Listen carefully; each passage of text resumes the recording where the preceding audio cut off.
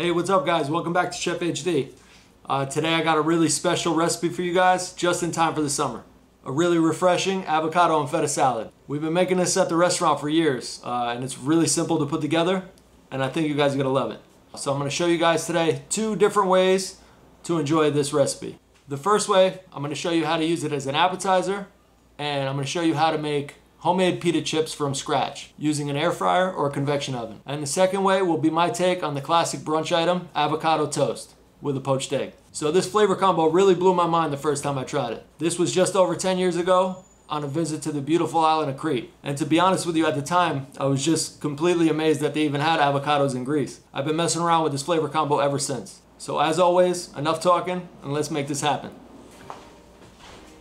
All right guys, let's get started.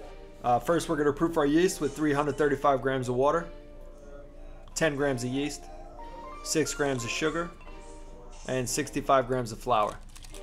Whisk that all together. And in our stand mixer bowl, we're going to do 435 grams of flour, 6 grams of salt, and 2 tablespoons of extra virgin olive oil.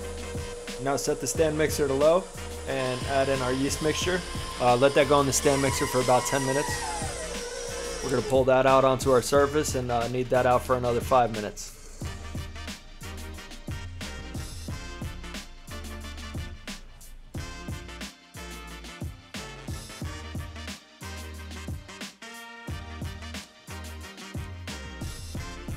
Grease up the bowl, put the dough back in, cover it up with some plastic wrap and let that rest for about an hour or until doubled. Hey guys, if this is your first time tuning into the channel, welcome. And if you guys like what you see, please subscribe, give me a thumbs up, click the notifications, and we got a new video every week. Alright, so that looks pretty good. Degas the dough, and then we're going to plop this thing out onto our floured workstation. Okay, so portioning out the dough here, I wasn't too specific in size. I got about 10 7-inch pitas. Form the balls nice and tight. Let those rest for about 10 minutes, and then we're going to roll them out with our rolling pin.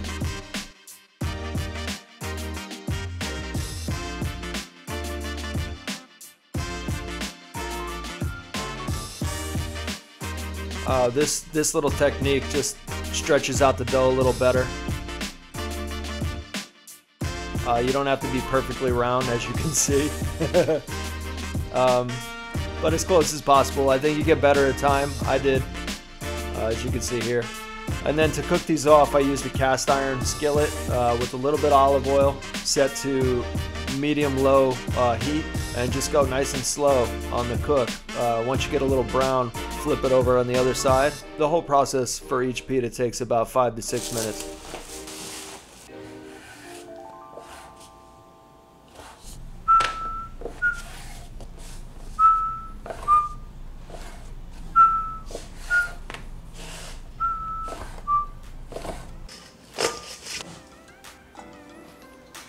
Cut these things any shape you like.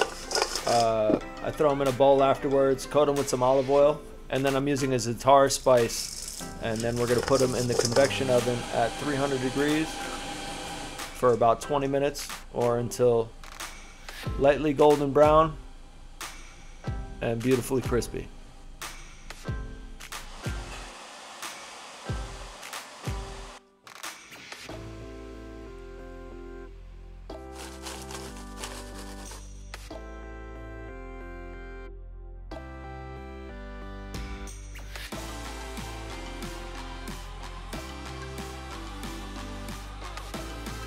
For the salad, we're going to need some ripe avocados, obviously. Okay guys, so a big pet peeve of mine, and if you're one of those people, I used to be, please do not squeeze the avocados at the supermarket.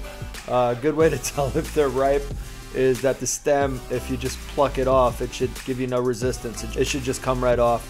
That should be a clear indicator that your avocado is ripe. Obviously it's going to be soft, but the more you squeeze the avocado, you're going to bruise it for everybody else, so please stop doing that. Alright, next part of the salad, we need some ripe tomatoes, or semi-ripe tomatoes here. I'm using a plum tomato, and I'm taking the seed bed out and just giving them a nice rough chop.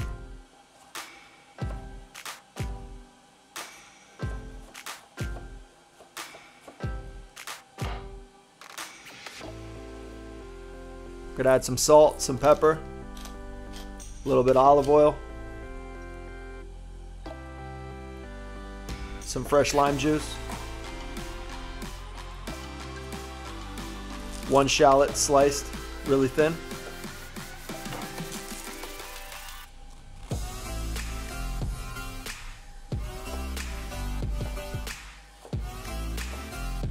some fresh dill, give that a rough chop, and mix that all together. Now we're going to combine that with our avocado and give that a nice rough mix. You don't want to overmix here. I like to keep a little, I like to keep the salad on the chunkier side. Finish off the pita chips with a little extra sprinkle of za'atar spice.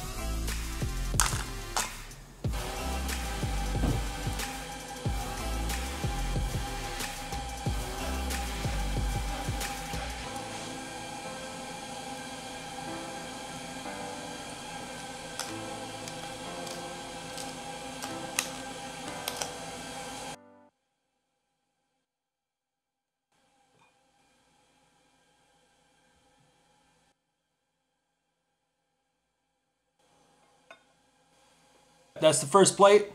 Let's give this bad boy a try. I know it's good. Right there. Oh yeah.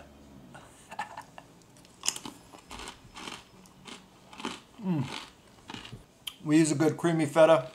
That's why I added a little lime juice. If you have a really sharp feta, I would cut back on the lime. You don't need that much acidity. But the za'atar is coming through. I really like these pita chips. You're really gonna love this dip. Now let's get on to the next one. It's gonna blow your mind. Let's get to it. All right, first we wanna cook off our bacon. I'm not gonna tell you how to cook bacon. Use whatever method you want. I use the oven and a nice baking sheet like this. You get even perfect results every time. All right, poaching eggs is a little more complicated. One trick that I've learned, use a lot of vinegar in your water. You want to get your temperature up to about 180 degrees. I usually crack my egg into a little container or a ramekin like that. Drop the egg in gently, give it a swirl with the spoon. Once the egg settles a little bit, you want to kind of flip the egg over onto itself just once and then let the water do the work. And the next step, once the egg is cooked to where we want it, we put it into a water bath to kind of wash off that vinegar. I'm using a sourdough bread for this recipe, and then I'm going to toast off the slices using ghee. It's a cultured clarified butter.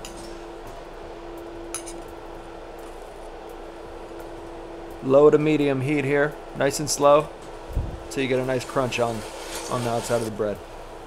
Give it a nice flip over and finish off the other side.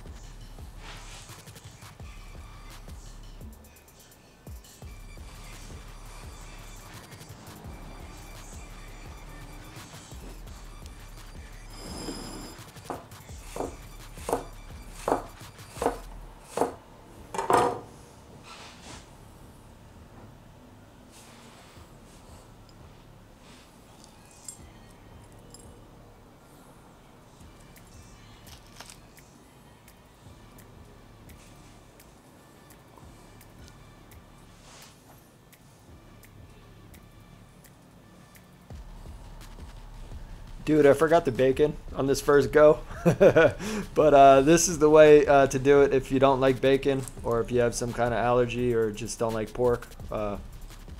Doesn't matter. Anyway, I had to redo it, but the bacon adds a nice little smoky flavor, nice little smoky layer to this dish, and whichever way you go, it's going to be delicious. So enjoy.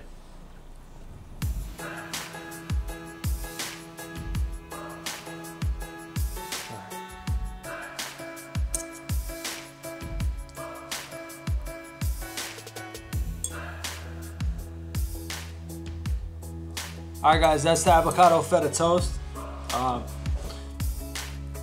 It's very playful and it's delicious. If you want to go without the jalapenos, feel free to do so. I think it's nice with a little extra spice. Actually, Chef Bianco, my boy Chef Mike Bianco, came up with this little rendition on this dip, and it was just it blew my mind. And I was actually very proud that I could bring this dish from Crete and have it influence a chef like him. So I think he nailed it. I think the bacon brought out some smokiness. I think it brought out some more nostalgia from what we grew up with in New York. Bacon, egg, and cheese, basically, with a little heat. And I think it's delicious. And I think you guys are gonna love it, man. I can't wait. If you guys come up with some more playful ideas for this dip, for this salad, share them with me, please. I can't wait to see them, because you guys are gonna love this. Let's give it a taste. Guys, the ghee that we toasted the bread with gives it a whole other level. Buttery, but like cheesy, just a whole other dairy level here. So it's phenomenal. Guys, you gotta taste this. That's it. Alright guys, so I had fun today. I really love that recipe. Make sure to share it with everybody. Tag us on Instagram, chefhd.tv. If this is your first time watching this channel, please subscribe. Make sure to click the link down below for notifications. Give us a thumbs up. I'll see you next time. Peace.